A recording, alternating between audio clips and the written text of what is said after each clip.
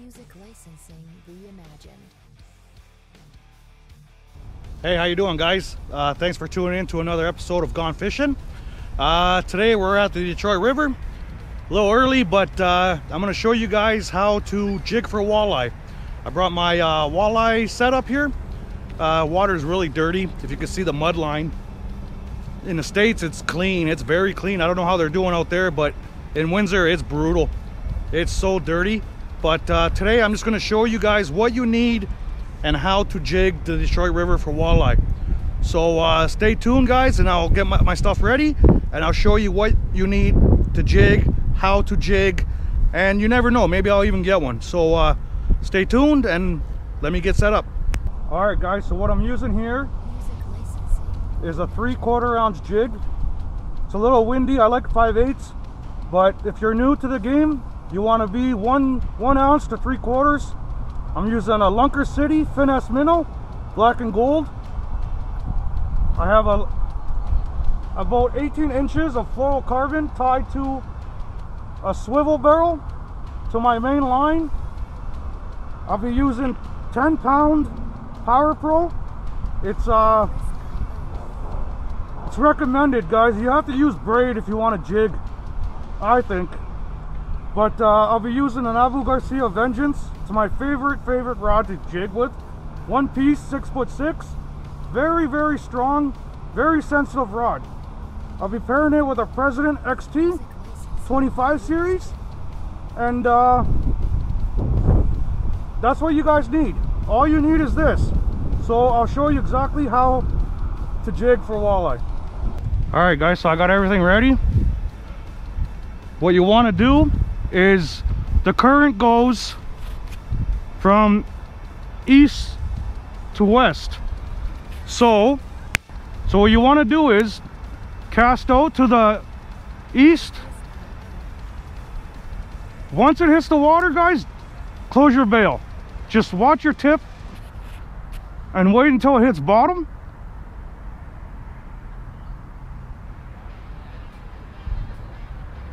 There's bottom. Reel in your slack, lift up. Reel in your slack, lift up. Reel in your slack, lift up.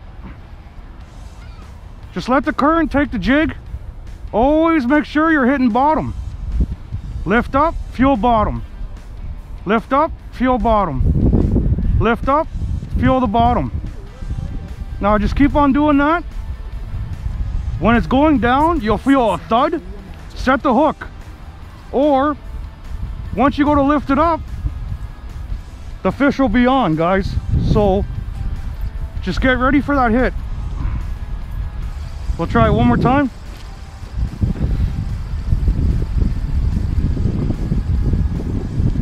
Okay, give it a cast about 1 o'clock. Once it hits the water, close your bail. Just wait. Wait for you feel the thud when your jig hits the bottom.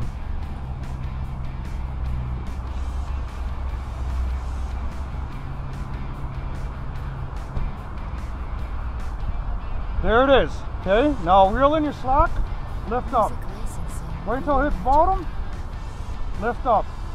Wait until it hits bottom, lift up. Guys, it's very simple.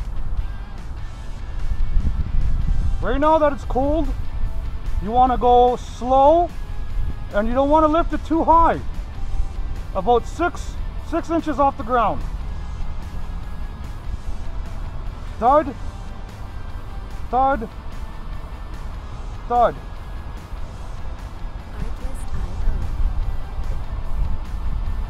Once it gets a little close, you want to reel in because you'll snag. Let it bounce about 10 times. Got a stick roll. See? We got a stick roll. So we'll do it one more time, guys. I'm going to show you exactly how to jig for walleye into the Detroit River. Canadian side. So again, 3/4 ounce jig, 4-inch finesse minnow. I'm using black because the water is really dirty. When the water is dirty, you want to use black or something chartreuse, something bright. But when the water's clean, you want to use natural colors. So I'm going to show you guys again exactly what to do. You want to cast 1 o'clock. Once it hits the water, close your bail. Wait until you feel the thud when it hits the bottom.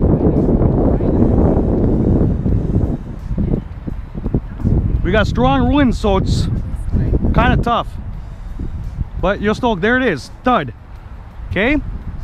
Reel in your slack, lift up, thud. Reel in your slack, lift up, thud. You always want to be able to bounce. You don't want to drag it. You want to lift it. Couple inches off the bottom.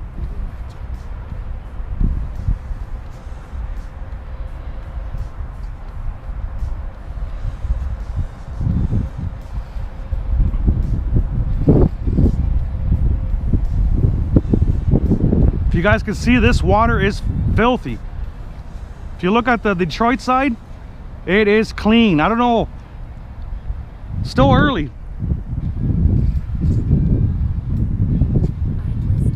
Okay, once you get close, you reel it in, or else you'll lose your jig. And if you drag it without lifting, you'll lose your jig. Guys, jigs and plastic, they're not cheap. So one more time, guys. So 1 o'clock.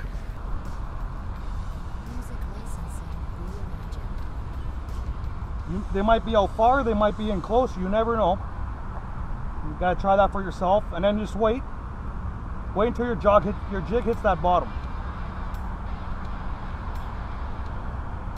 There it is. Okay? Reel in your slack. Lift. Thud. You gotta lift it off the bottom. Don't drag it. Thud. Thud. Thud. Oh, I love this rod. Guys, if you need a jigging rod, very cheap. What did I pay? 65 bucks for the rod.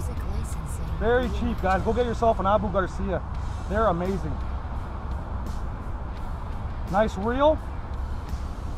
And make sure you have braid. Braid is very sensitive.